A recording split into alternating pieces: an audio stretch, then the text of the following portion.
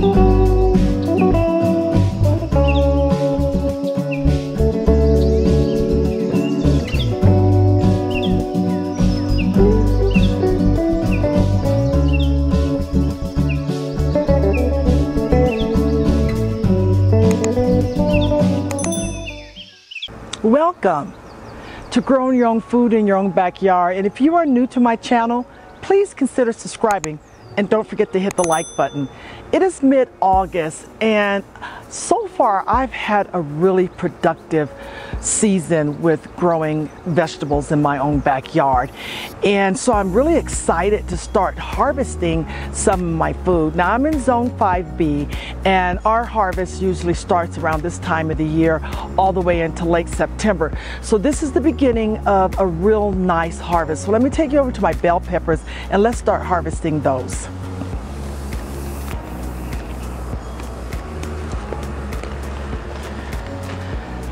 So this particular plant has a lot of bell peppers on it, and I could probably keep them on the plant in order for the peppers to turn yellow, but I want to make sure that I am allowing some of the energy to go into some of the newer bell peppers. So I'm going to go ahead and harvest this one right here. This is a good size. And green bell peppers are kind of like the incomplete bell peppers before they turn yellow or orange. But in this particular case, as you can see, I have a cluster of bell peppers. And in order to get energy into some of these other bell peppers, like right here, as you can see, there's one here. Look at this, just a cluster of bell peppers. Here's some more. I really need to try to get some of the bigger ones harvested just so I can make sure that I can get the energy into some of the smaller bell pepper plants. So I'm going to go ahead and harvest this one here.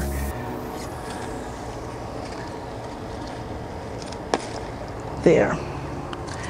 And I have many other bell peppers that are, as you can see, I have a lot of little bell peppers that are coming up. So I want to make sure that I can get energy going into those peppers. I also have this particular bell pepper plant, and you can see I have a lot of bell peppers on this one too.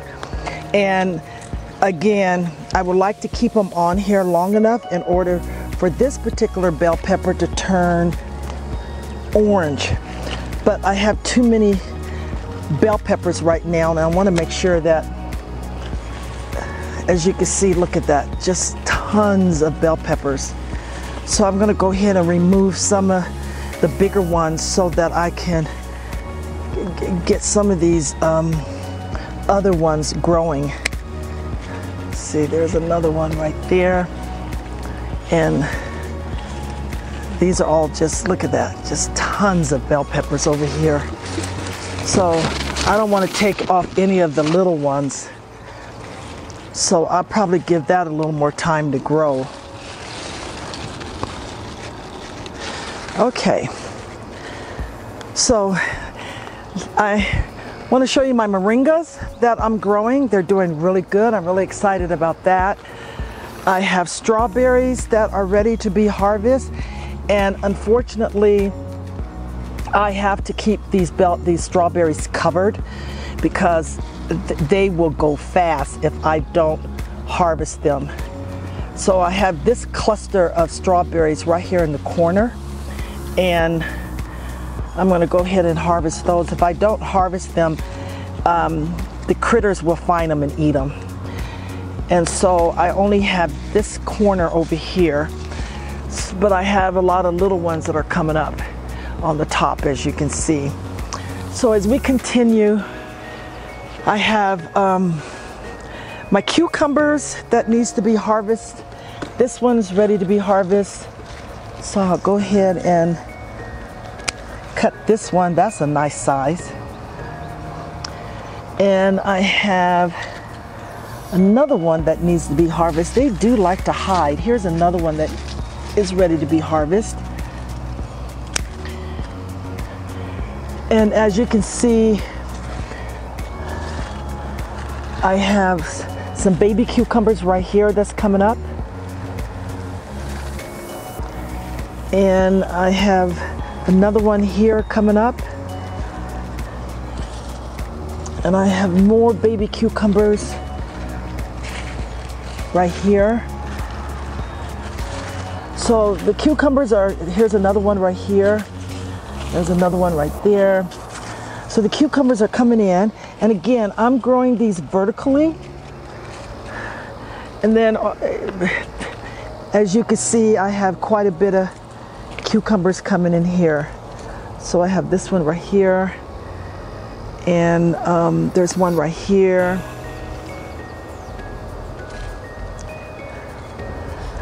So I'm really excited to see that there's quite a bit of cucumbers now coming to fruition. My tomatoes have just went nuts.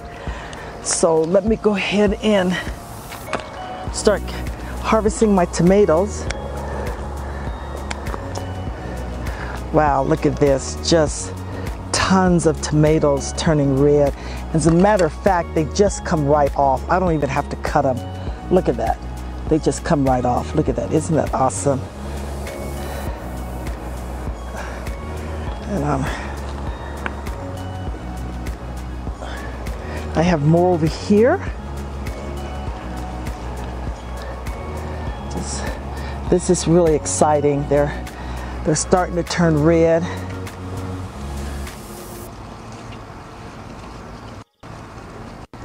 And these plants, again, I do not want to fight with critters. I do not want to fight with insects. I want to be able to know that I can come in, pick my tomatoes ripen without having to pick them premature, keep the critters from getting at them. So this is just incredible. I just love this. Just leave them on the vine, pick.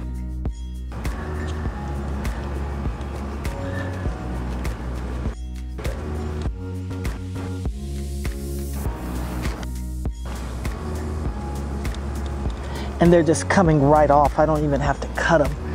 Oh, there's just so many tomatoes.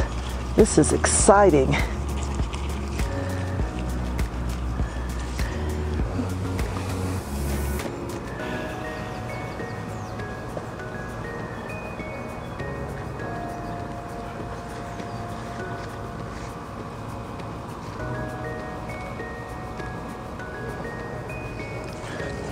Oh, look at this cluster over here.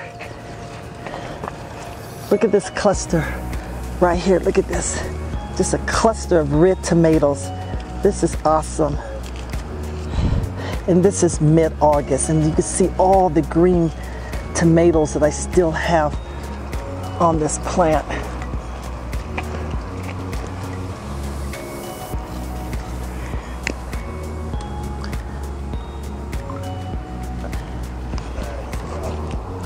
And as you can see, I have more tomatoes that are just starting to turn red.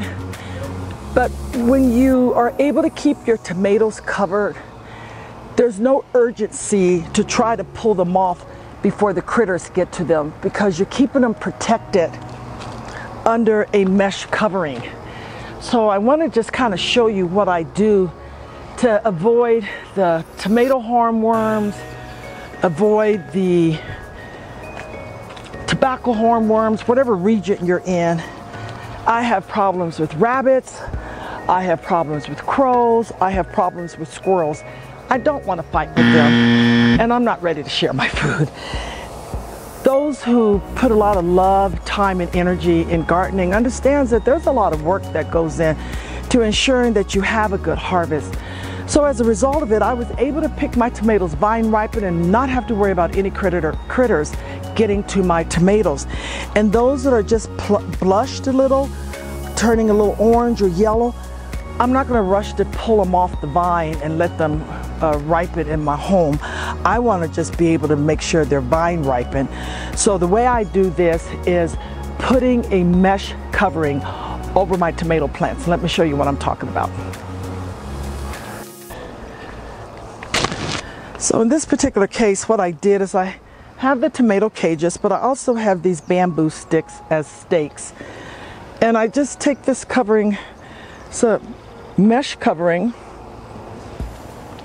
and I put it over my tomato plants like this.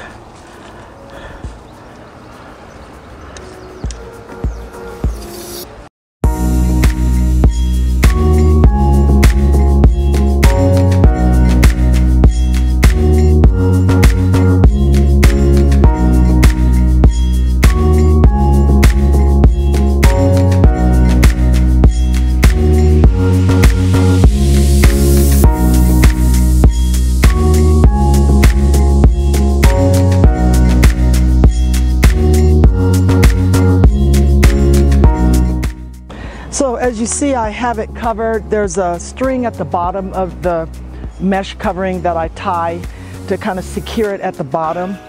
And therefore I'll shake the tomato plants, give it a little shake to appear that the wind's blowing or there's beads on the tomatoes allowing it to move and jiggle a little to try to increase pollination. But other than that, there you have it.